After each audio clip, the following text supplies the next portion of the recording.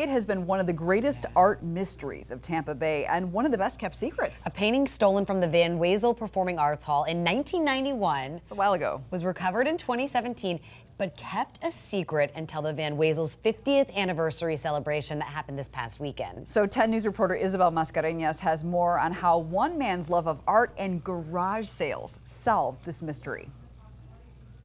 Exactly, yeah, people laughed at me. They laugh at me, why do you go to garage sales? Well, I realized I can get anything at a garage sale. Sarasota architect Eric Boyer's treasure hunting has paid off. He says he sold this painting for $43,000. He's currently working on authenticating this work he picked up for $4, as won by Salvador Dali. And this may be a Thomas Moran original. He's almost sure this gem is by Georgia O'Keeffe, but among his top finds, it was exciting to solve that mystery. A 28-year-old mystery.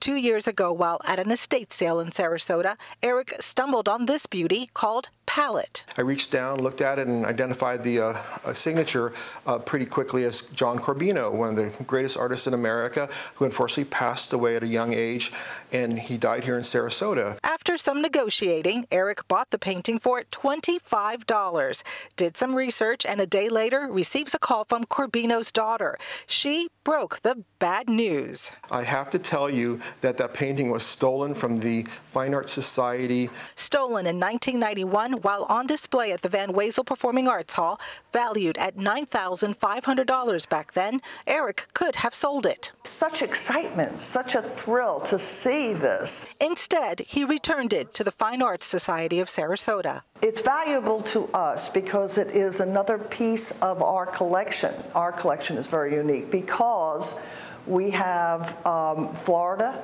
artists or people who worked in Florida or taught in Florida. And the painting, too, is unique. Corbino drew it on a painter's wooden palette, hence the name. The painting itself is a circus theme. There is a horseback rider on top, and there's some other circus performers. They asked me if I want a reward. I said, of course not. You know, my reward is just to be able to get this back to you. And